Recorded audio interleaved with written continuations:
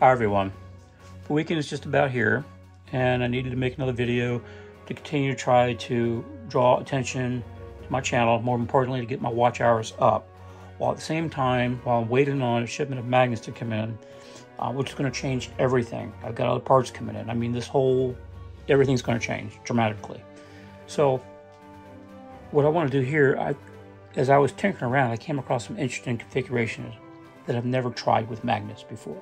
So I thought, well, I'll just make a video of it. So what we have here is 5 magnets here. They're basically, if you remember these things, they're just 1 inch by 1 inch square, 1/4 inch, with another magnet exactly the same thickness, but they're round. So I have a round on top of a square in 42, 5 of them, and then 4 cylindrical magnets in 42s as well, 1 inch by 1 inch. Okay, so right now, I just want you to see the interaction of the way this is configured with these here. That's all this early part here, this first preliminary part is. So we'll just watch this. Okay. Notice it accelerates to the stators. This will not keep going, I promise you. If it does, I'll be shocked. Okay. So there's not another set of stators over here. There's nothing to keep it continuing. But now watch this. Let me pull this one out.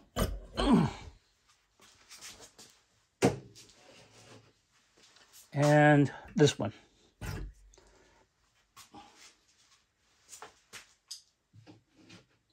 The point of pulling those two out is because as this one comes through, just as this one's getting ready to end, this one's picking up here. So these are not perfectly spaced, but it is relatively close. So watch this.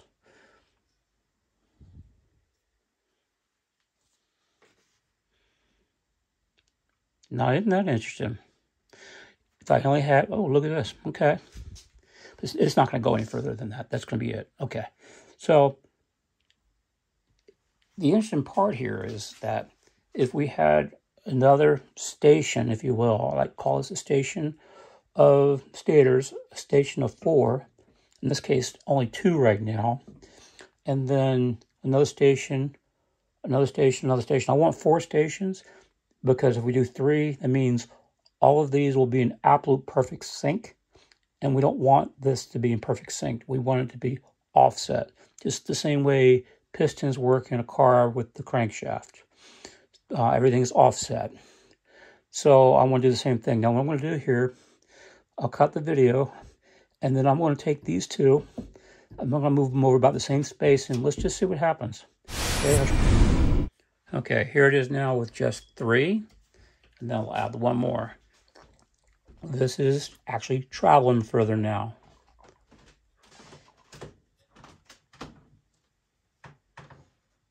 It's got a longer acceleration period.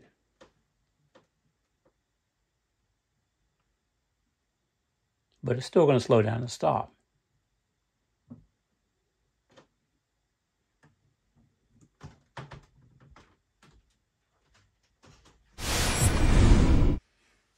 All right, let's see what will happen now. Now I have 4 stators.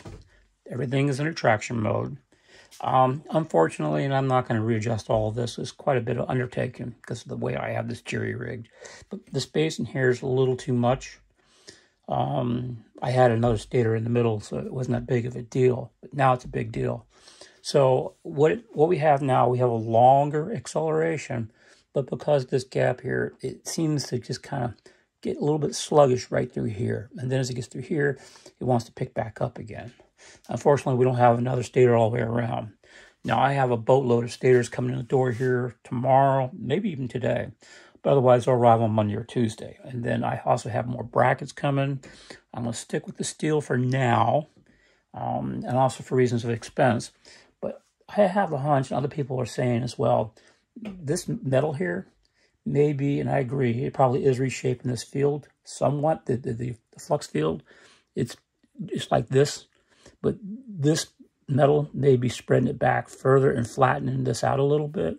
So instead of being like that, maybe it's more like that. Let me put my hands up. So instead of being like that, maybe it's a little bit more like that. So I don't know. I don't have any magnetic film to put over this. I'll get some, and then we'll see better what's going on. Okay, I'm just doing this off the cuff, if you will.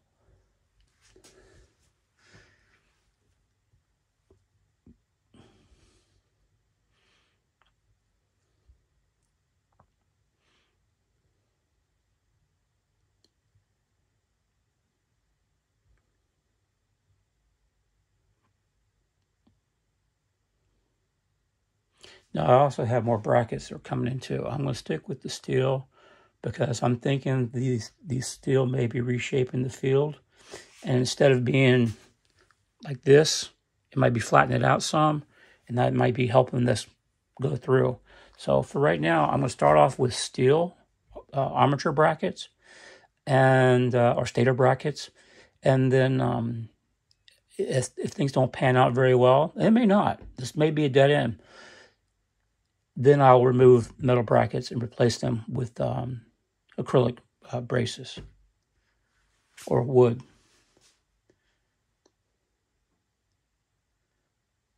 I'm also going to have a disc set up, a disc table, and then I can slide these magnets back and forth on a track, each one. So we can adjust them in and out and the angles as well. And everything will be marked in degrees and inches from the wheel. So we can set everything to 3 inches, 3 1/4 inches. Sorry guys, I'm in America. I don't do things in centimeter. And this way we can make some quick adjustments as need be. Is this going to perform as well? It's interesting. It kind of has a good kick out, doesn't it? I'm watching the end over here. This is the important sides over here because this is where the stator ends. There's no more. It kicks out nicely despite how slow it's going. So yeah, if I had another stator right here, it would go into this one and just be another kick out. There we go. We'll do it. We'll do it. Oh my word, look at that. Wow. Good Lordy, look at this. This is interesting. Oh. There we go. We'll do it. We'll do it. Oh my word, look at that. Wow. Good Lordy, look at this. This is interesting. Ha ha ha. It's going to stop now. I see it. It's going to stop for sure. Okay. Now, you have to admit, that was very interesting, especially if you're a magnet head like me. Okay. I know one of you are all going to say, if I remove this magnet, I think this is the one that's giving us trouble. I say, no, let's move this one. Let's try this.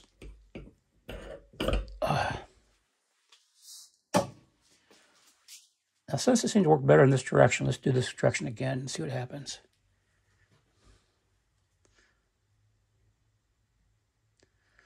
Getting good acceleration over here. I mean, this is sweet.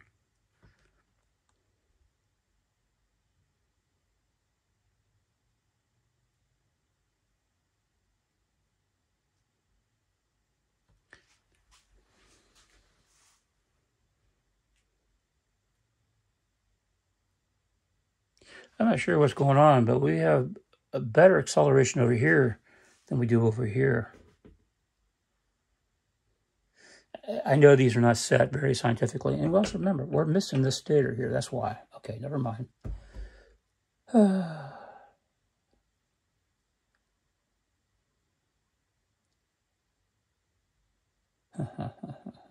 This is interesting. I refer to this as the sputtering engine.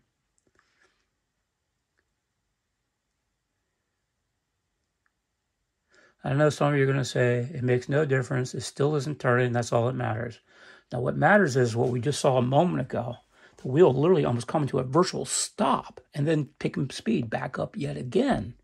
And then going yet through another set of stators, I mean armature magnets. And then finally then it just fizzled out. So there is something going on here that some of you all need, who are hard-headed, need to admit there's something very interesting going on here that needs to be investigated. And that's what this is all about. I don't know anybody on the web that's doing this with these magnets in this configuration, what I'm doing here. All I'm doing is just trying to have some fun and enlighten people to what might be possible. In 1966, a gentleman created a German magnet motor that was for a car. If you just Google German motor magnet, the video will come up right away.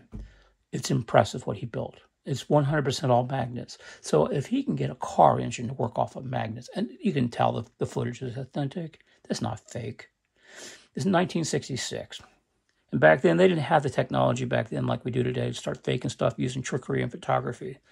And it was an official, some kind of report from a news agency in any regards. And then there's another gentleman also on YouTube, a really big magnet engine. I mean, it's huge. It was like 6 feet, 7 feet tall, and it's running. It's noisy as hell, but it works. All right, I guess that's it. Let me not take up any more of your time. Thank you, guys. Let me let you all go. Appreciate it. I just try and get my watch hours up. The ads that you see on my channel, I did not authorize. YouTube is now putting advertisements on everybody's videos, including millions of channels that are actually closed. There are a lot of channels that people have just walked away from. I've noticed a lot of people who used to follow me. I went back in history and just started checking up on a lot of my followers. They're all gone. They walked away. They haven't done anything with their channel in 5, 6, 7, in some cases 9 years. And YouTube is taking all of those dead channels and putting their ads on it.